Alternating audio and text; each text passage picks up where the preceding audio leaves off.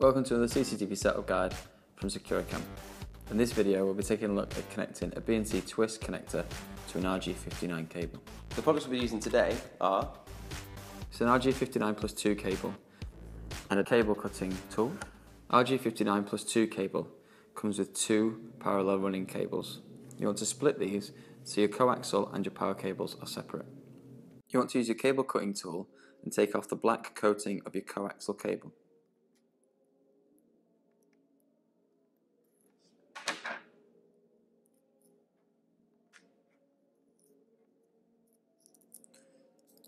Take off the insulation.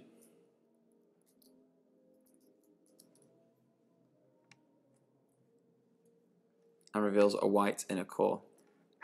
Again, using your cable cutting tool, you want to cut around the white core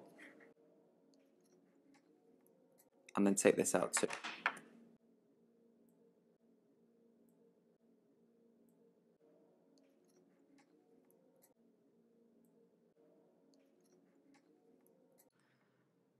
Once this is done, your end of your cable should look like this. And use your BNC twist connector. Place the cable directly into the center, push it on, and twist the connector down.